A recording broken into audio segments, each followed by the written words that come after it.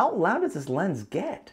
What is good, YouTube? It's That One Camera Guy back at it again with another video. In this episode, we take a look and find out how loud the Sigma 18-35 is in continuous autofocus when using the MC11 adapter and a Sony camera.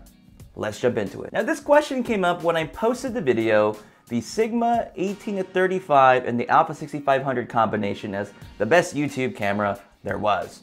And I started getting questions about how loud the continuous autofocus would be in video. I know with these newer cameras, with Canon's dual pixel autofocus technology and even Sony's autofocus technology, it's getting a lot better for continuous autofocus in video to the point where it can actually track the subject, if not good or even better than a regular focus puller. I know for me personally, I will still use manual focusing if I'm in a situation where I need absolute control. But in many cases, for example, when I do my sports recording, I typically just use continuous autofocus because it'll be a lot easier for me and less worry about me keeping focus on the subject, and also because I know the system autofocuses pretty well. However, I am finding that there's a group of folks out there who don't want a manual focus at all, and that's okay. If the technology is there, why not use it? You know what I mean? So as far as the test, I went ahead and tried out the Sigma 18-35, the Sigma 50-100, and the Sigma 35 f1.4.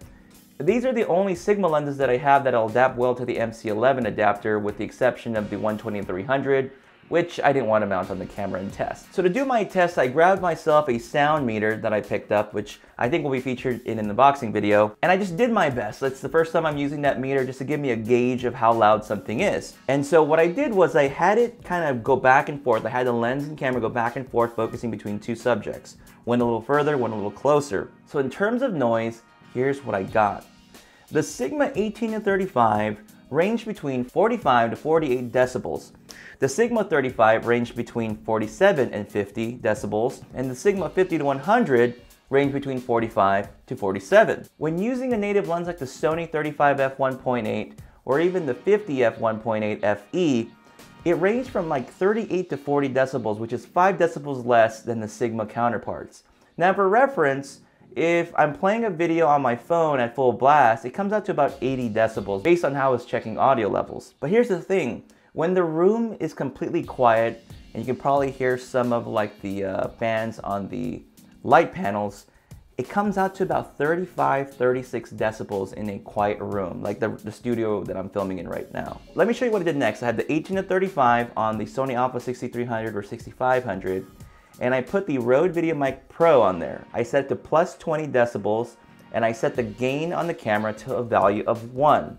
And what I did was the same thing. I had to go from one object to another, one object to another, and I'm just gonna let you listen to what I heard.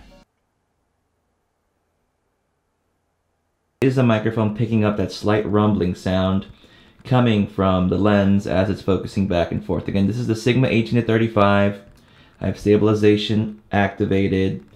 My tracking sensitivity, I believe, is set to responsive and normal speed here right now.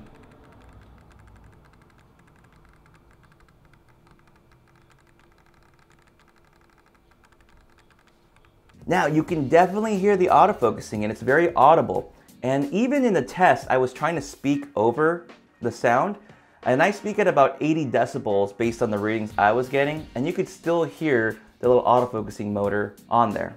So here's my conclusion.